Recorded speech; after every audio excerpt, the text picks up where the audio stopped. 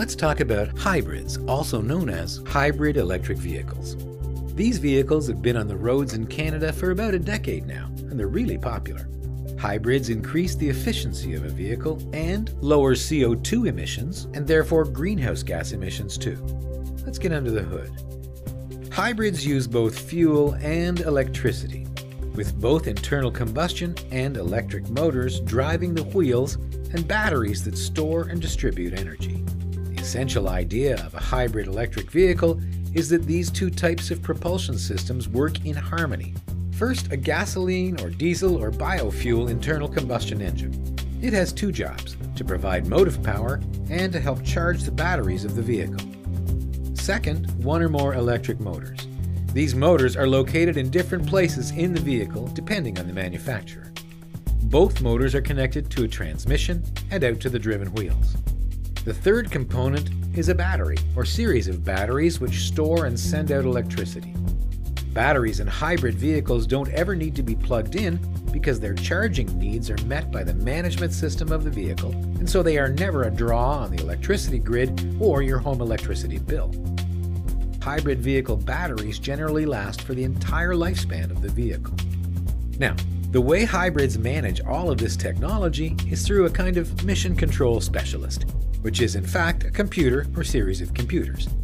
They make decisions about where power is coming from and where it's going.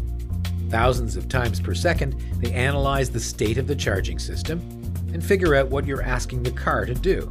So, while you're driving along using steering, brakes, and accelerator, or listening to music from your mobile device, there's a lot going on. Here's a theoretical example of the kinds of decisions that your car might make as you drive in different conditions. If you're driving along at 20 kilometers an hour, the car might ask the battery if there's enough power on hand for the electric motor to be your motive power. If the answer is yes, the internal combustion engine turns off. You are now running on electric power and depleting the battery resources. If the battery resources get too low, the engine comes back on to power the vehicle and to recharge the battery.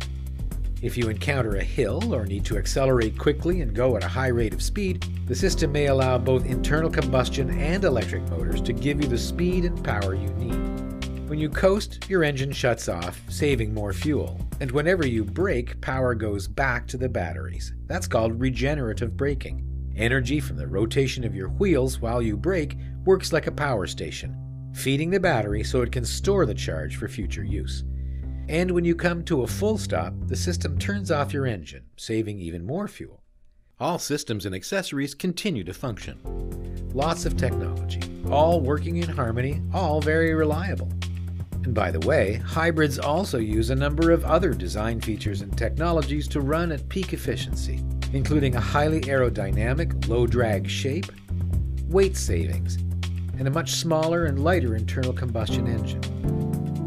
Hybrids are like having the best of both worlds: on-demand power, significant fuel savings and lowered emissions, and smooth, quiet, emission-free electric motive power as well.